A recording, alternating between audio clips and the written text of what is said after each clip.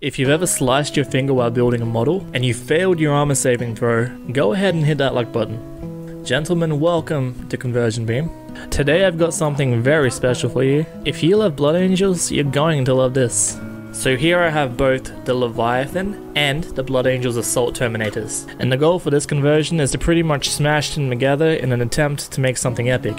Since a little bit of sculpting is going to be required, this conversion will be rated medium to hard in difficulty.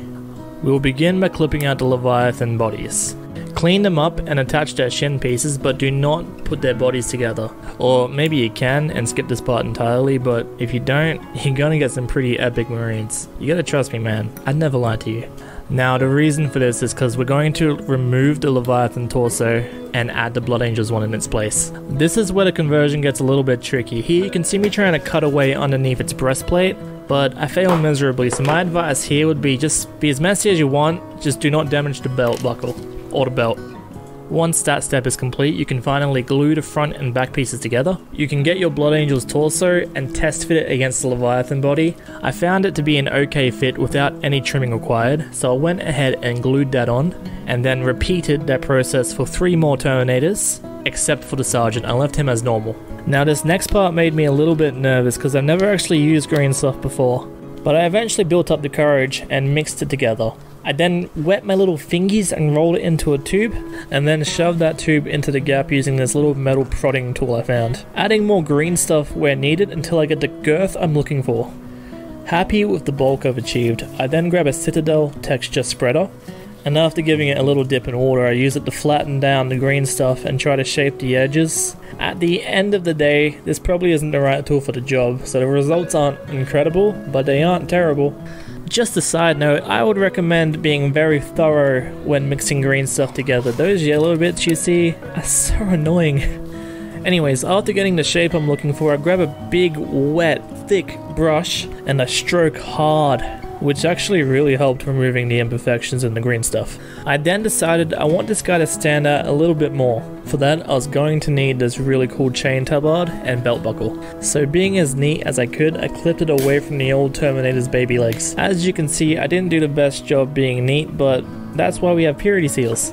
To attach the tabard, I would have to make space by clipping away the original belt buckle, which was a bit annoying to do with that freaking vial in the way, but I got it done. And I then glued the piece on. I didn't film this bit because I have no brain cells, but I glued on a purity seal to cover up that corner that I ruined of the belt buckle, and also a reliquary I found from the Primaris Intercessor kit to hide the rough edges of the tabard. And using a bit more green stuff, I bulked out his tum-tum a bit more. With that finished, we can move on to the next step, which is a simple task made annoying by the push-to-fit bulges on their arms. So we're going to have to scrape them flat using a hobby knife before we can attach their arms. 3 of these Terminators will be equipped with lightning claws, so I'm going to start with them. And to be honest, we can hardly call this step a conversion because we're just assembling Terminators at this point. Just keep in mind when assembling Terminators, their chapter pauldron goes on the other side.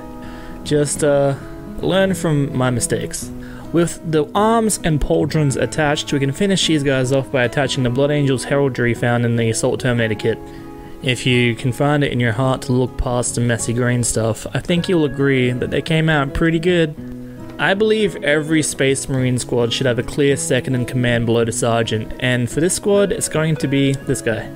So we'll glue on the Thunderhammer and then start assembly of this dope as hell storm shield, attaching that as well once it is dry.